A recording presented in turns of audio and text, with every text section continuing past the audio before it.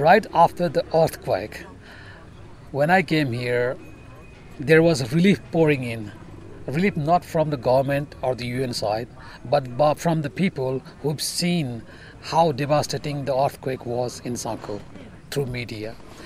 And when relief was coming in here, I saw there is no coordinated mechanism to manage relief distribution. So wherever relief was arriving, either it's being repeatedly distributed to the same group of people, or it is not arriving to the people who need it. Immediately I started to discuss with my friends here that we need a coordinated approach. But when I discussed that with the political activists here, social activists, everybody was saying it's not possible. It's not possible. I believed that at least at the time of disaster, everybody would come along together. But that I didn't see happening here. So that really inspired me and my colleagues who felt the similar way to discuss about this issue with local political party representatives, with local social organizations leaders, and also the influential people from the local wards. So after a series of meetings with them, we started actually from this very place for the first time, and on the third round of meeting, we've been able to constitute this overall representative kind of body, which we call Sankhu Reconstruction Committee. Sankhu is the original name of this place, and Sankhu is how it is popularly known.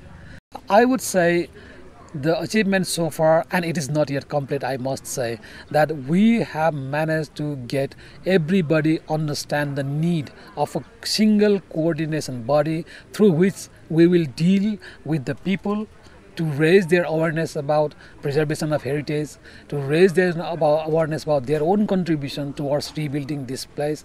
And also, we needed a strong institutions to deal with local municipality and Nepal government.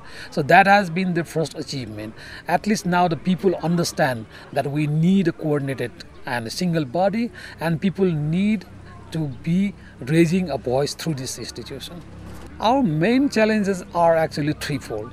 First of all, in terms of heritage preservation, we need to educate people. All the people understand it, because people are hard pressed against money.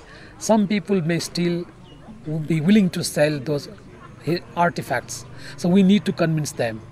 And the second thing is that we need to work with the municipality to bring out policies that will help reconstruction work quicker, that will provide technical expertise quicker to the community. And also, our biggest challenge is actually taking these issues forward to the Nepal government to bring in policies and to allocate resources for reconstruction of the city, as well as preserving, renovating all the heritage places that has been damaged by the earthquake.